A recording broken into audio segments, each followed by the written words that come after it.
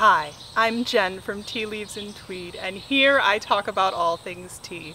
So if that sounds like something you'd like, please make sure to subscribe to follow more of what I do.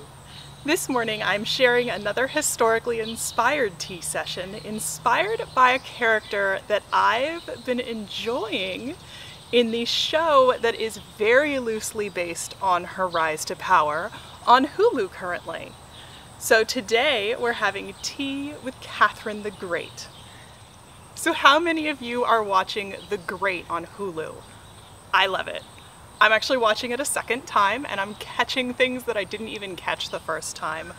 I know that there is some grumbling about the fact that it is completely historically inaccurate and takes fantastic liberties with the actual history, but I love the just like feel and emotions that it evokes and how they draw these parallels between historical revolution and modern revolution that needs to take place. So I'm loving it, and ages ago it was requested that I do a tea session inspired by Catherine the Great, and I will be very honest with you, the one thing that has prevented me from doing this tea session is that I feel like I really can't talk about Russian tea without talking about smoked tea and without using a smoked or smoky tea, because the kind of iconic tea that is associated with Russia is this Russian caravan tea.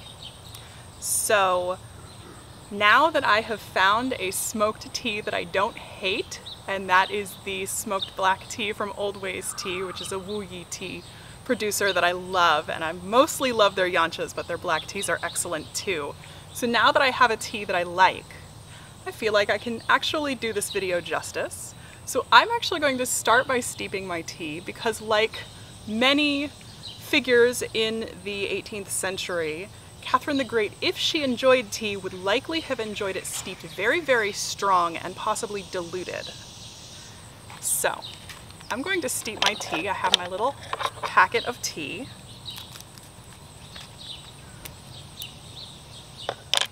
So I've got my little packet of tea, and I'm brewing in a porcelain gawan.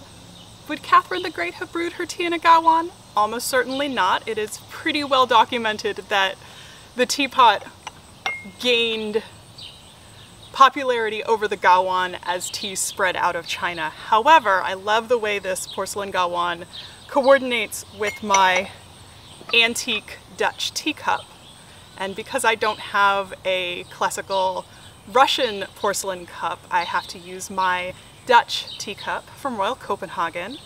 And I just love the patterning on this. And of course the pattern dates to the late 17th century.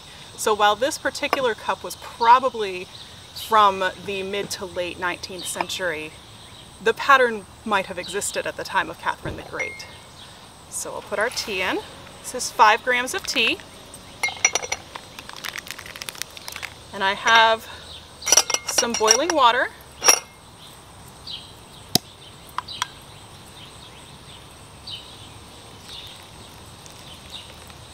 And I'm just going to let this go. Cover this up and let it steep for a little while. And while that's steeping, let's talk about tea in 18th century Russia.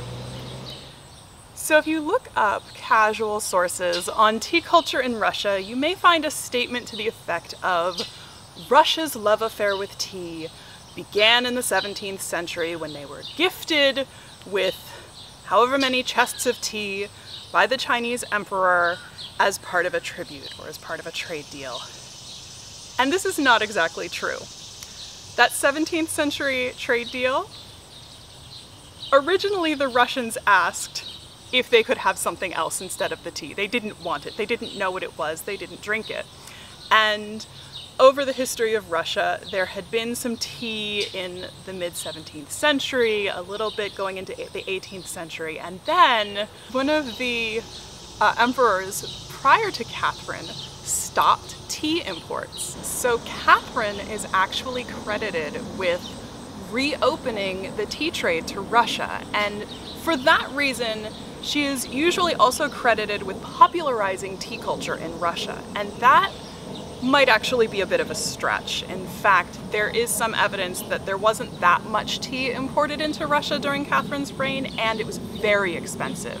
The source that I found estimated that if you only looked at the aristocracy drinking tea, the amount that was imported each year really only allowed for each person to have about a pound of tea and maybe a quarter pound of sugar, because sugar and tea have been kind of inextricably linked in the European world.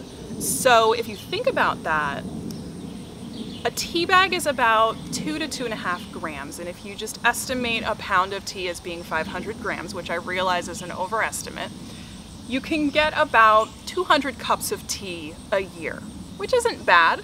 You wouldn't be able to have it every day, but you could have a pretty decent tea culture. However, if you wanted to sweeten your tea every time you drank it, a teaspoon of sugar is 4 grams.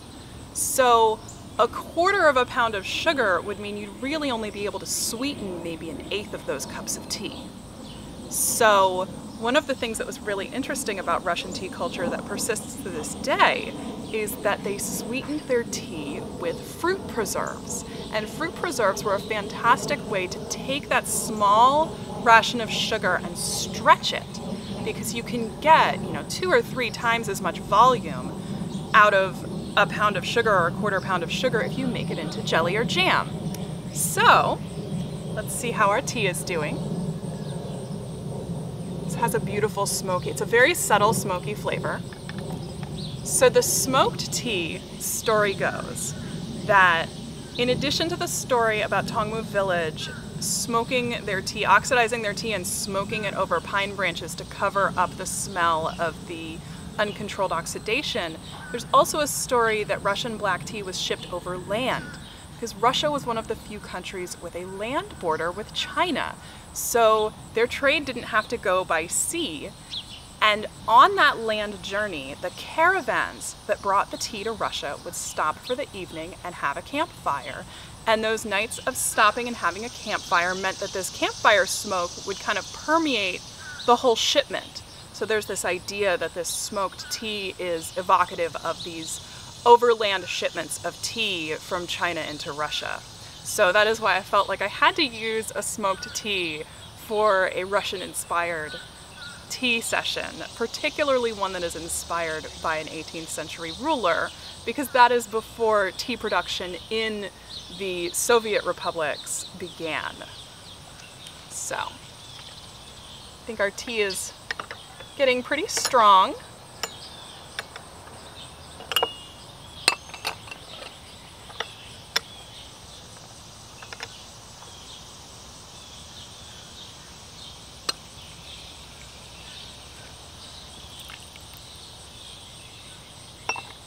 And then Russian tea culture, even in the 17th and 18th centuries, by the 18th century the samovar did exist. So the tea culture would have been to brew a strong tea and then dilute it to your liking with hot water using the samovar. Of course, I don't have one. I was very tempted to buy many things for this video. Russian teacups, a samovar, but I have decided not to. So I do have some hot water if the tea is too strong for me, and I have a little bit of cherry preserves.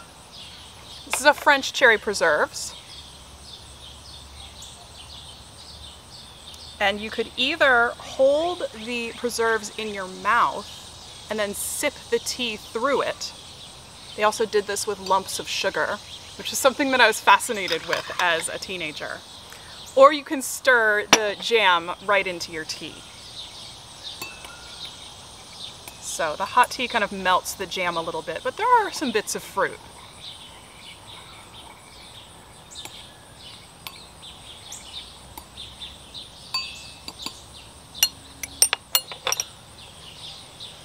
So, a little bit more about the Great. I have been loving the characterization of Catherine. Obviously, it is very idealized. All of the characters seem very idealized. Peter is idealized. He was not nearly as attractive and debonair as he is in that series. He also wasn't the son of Peter the Great.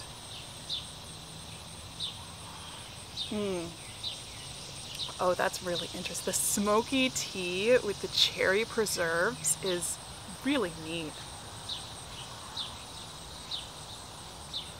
It almost reminds me of when they add cherries to barbecue sauce, and I know that sounds terrible, and I know I made a barbecue joke in my lapsang souchong video, but